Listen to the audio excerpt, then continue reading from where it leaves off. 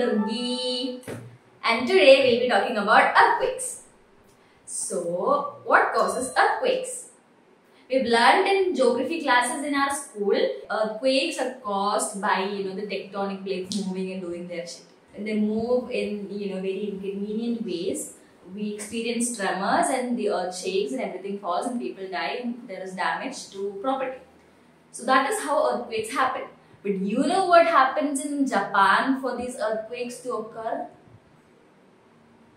So basically in Japan, earthquakes are caused by a big red fat worm.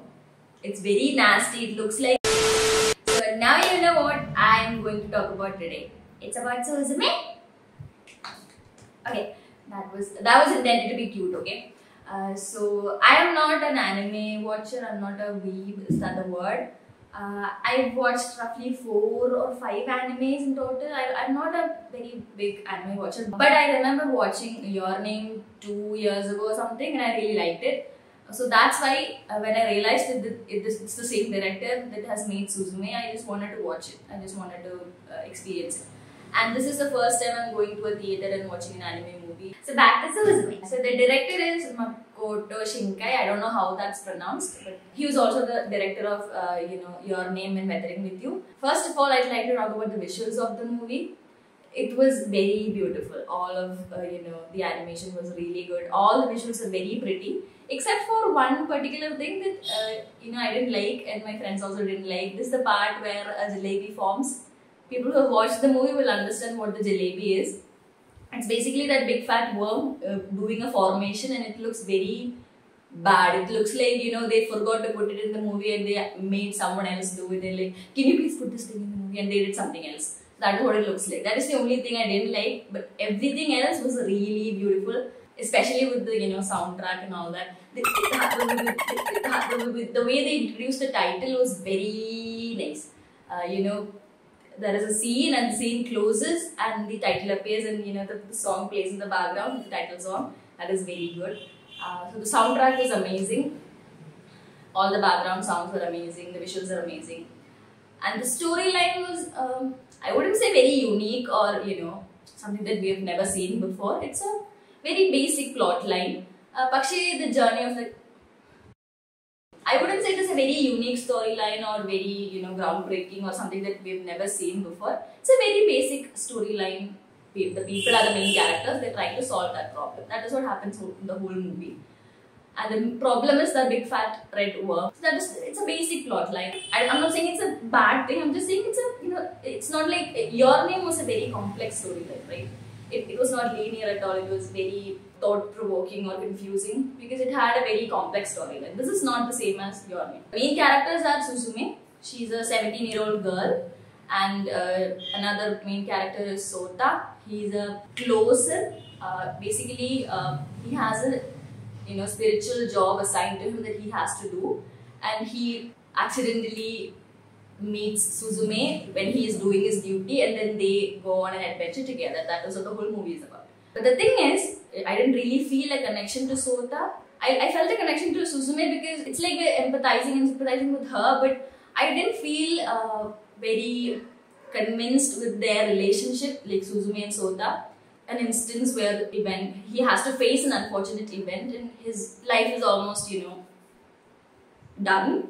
But I didn't feel sad or anything. Usually, I'm a very emotional person. Usually when I see something bad happen to someone, especially the main character, I cry like hell. But this time, I didn't feel anything. I was like, okay, I'm very, very unfortunate. I feel bad for you. But I was not bawling my eyes over. I was not, oh my god, the main character is gone. Nothing of that sort. So maybe it's a me thing, but I personally did not feel a connection to Souta at all. But there is another character, Daijin, the cute little cat. That cat felt more, closer to my heart. And I think that character was more memorable than even the main characters combined. Daijin had a character development that I don't think the other 2 characters had. Maybe they did, but I don't know. But I felt like Daijin had a more complex character development because towards the beginning we were made to hate that cat. It was very cute, but we were made to hate it. We thought it's, wreaking havoc all over Japan and he's the one doing all those bad, evil things. And towards the end, we understand that that's not the case. He's not evil at all. He was just trying to help, and he was just looking for love and appreciation. And like the very annoying person I am, after I watched the movie, I was like, oh my god, I'm so sad about the kid. The kid sacrificed itself. Like she sacrificed a cat for that boy that she met yesterday. What connection does they have? I was like ranting. And I came back home and I started researching. I was going through explanations, reviews. I was going through YouTube videos, and I found one YouTube video. I'll link it in the description. His explanation somehow gave me some solace. Okay, he talked about Daijin in particular and what his character signifies and how his character is important in the movie. Daijin is a deity, okay, and he was assigned with a duty to protect people from dangers. He was not worshipped or appreciated for his duty or for the sacrifice he was doing. That is, it is symbolic of the fact that as we age and as time goes on, we tend to forget our roots and traditions. We tend to stray very far from our culture, our traditions, all of that. He is a forgotten deity. He is doing a very important job, but he is still not worshipped or revered by the people. That is why when Daijin gets freedom, he likes it. He likes the attention, he likes the freedom, he likes the love that he's getting from Suzume. So it's symbolic of the fact that he is not, sad that he was trapped somewhere and he wanted to live a life. It's nothing of that sort.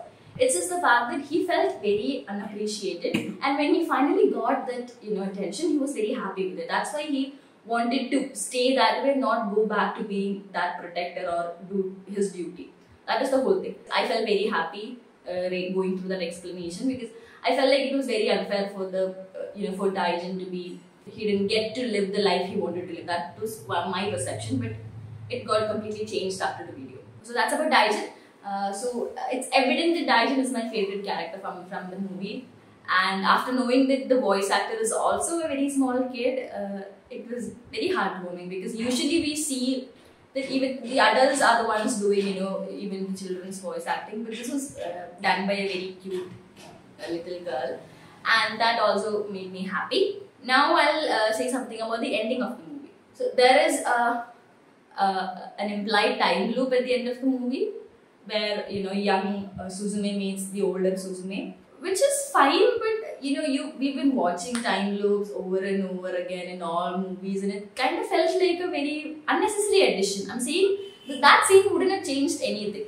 It's okay. Oh, okay, that happened. That is it. It was not, oh my god, that was what is happening. It was not like that. It's just a random scene that was put there. So there were a lot of explanations saying that it is symbolic of the fact that the older Suzume has overcome her trauma or gone through her whole life and got to a point where she accepts what was happening with her and she has let go. And it's symbolic of the fact that this young Suzume meets the older Suzume and they exchange that, the older Suzume gives wise words to the young Suzume. I'll stick to the symbolic kind of explanation, because otherwise if it's a material loop that they're talking about, it doesn't feel very convincing to me. So it's symbolic of the fact that she has grown and overcome the trauma, and the whole process is summed up. And I saw a lot of people saying that the whole movie is about overcoming trauma, because she has suffered in the past. Also, one more thing about the movie that I liked is that it explains how hard these disasters are in Japan, because Japan is a very disaster-prone area. Earthquakes happen there all the time. It also refers to a tsunami, the great tsunami that happened in Japan. So the director has done a good job with making us feel the pain that this little kid had to go through, and how disasters affect children and people and their dreams. There are a lot of scenes that make us very sad, and it touches our heart. A lots of scenes with these forgotten people, their dreams, their ambitions and all of that. So the director made a good job in managing to not go overboard with the whole thing and maintain the balance between the characters and the historic events that he was trying to mention. That's all about the movie. Overall, I really like the visuals. I really like the movie. There are a little bit of things that I did not like, but that's okay. It was a very good experience. And another thing I want to mention is the title track of Suzume was not played full length throughout the movie. It was played at the end credits, and it was very wholesome to watch that no one left the theatre. They sat down through the whole end credits scene so they can just listen to the song. So that's about today's video. If you like the video, please tell me in the comments, and also give me suggestions on what I should do next. So that's it. Ta-ta! Bye bye!